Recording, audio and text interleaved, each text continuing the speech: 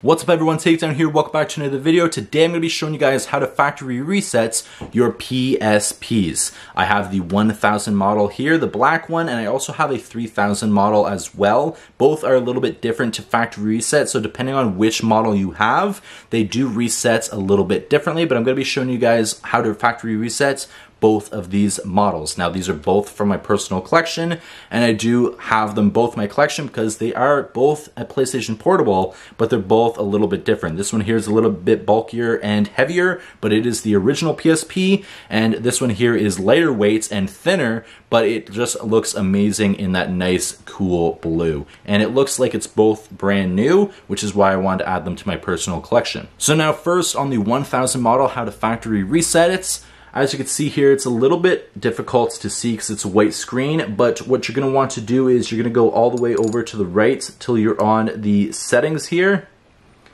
Then you're going to press X for the settings, and you're going to make sure you're on the restore default settings. And you're going to press X here, and you're going to follow everything on the screen. So you're going to hit yes, that you want to factory reset. You're going to hit yes again. And just like that, the restore is complete. It shouldn't take much time at all. And then to complete it, you're just gonna hit the X button again, and it will come up here that it is factory reset. Shouldn't take too long here, and you will see the PlayStation logo.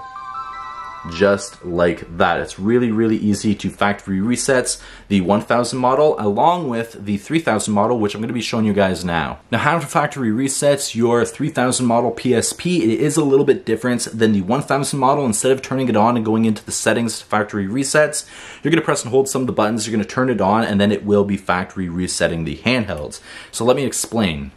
You're going to press and hold the triangle button, the square button, the start and select buttons, all 4 buttons at the same time, which is a little bit difficult, but I'm going to be showing you guys a trick on how to press them all in a seconds. Then you're going to flick the power button, and then whenever it does turn green in the corner here, you're going to release all 4 buttons, and you'll see the Sony logo appear, and then it will be factory reset. So now my little trick. You're going to use your ring finger to press the triangle button. You're going to use your middle finger to press the square button, and you're going to stretch your index finger down to press the start and select button, just like this, and then you're going to press it. So you're going to press all 4. You're going to press it here, light turns green, you're going to release all the buttons. You should see in a second here the Sony logo, just like that, and it is now factory reset. Just like that, you just factory reset your 3000 model PSP. Now both of these were extremely easy to factory reset. The 1000 model, it's simply just going into the settings and hitting factory reset, and usually it doesn't take too long at all. The 3000 model is just pressing all 4 of those buttons, the triangle, square, start, and select, and then turning it on and releasing all the buttons, and it should factory reset if you did time it right.